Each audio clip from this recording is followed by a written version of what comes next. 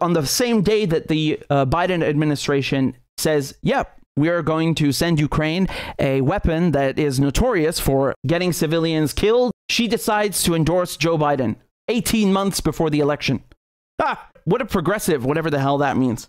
AOC and the squad, you know, they went from, we're going to give them hell. We're going to Washington. We're going to the Hill to really give it to them, you know? Now it's like a signal of democratic unity. That means shut the fuck up and do what you're told and sit down. If Putin is a war criminal for using cluster bombs in Ukraine, how is Joe Biden any different? He's always been a war criminal. He's a neoconservative. And AOC, like everybody in the Democratic Party, especially the Democratic Party, but it's both, she is a neoconservative.